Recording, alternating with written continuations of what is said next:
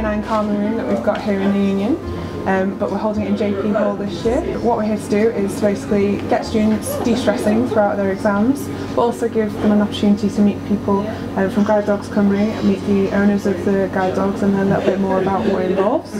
And it's going really well so far. Hi, I'm Amelia. I'm the RAG coordinator. We're also here today helping out, collecting some money for both Guide Dogs Cymru and for our 4 local charities, which are Children's Air Ambulance, Tiny Tickers, Child Brain Trust and New Life Foundation.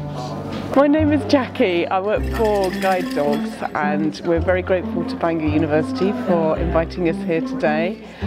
It's canine calming. It's a chance for the student to meet the guide dogs and a chance for us to explain to the students the important work that these dogs do.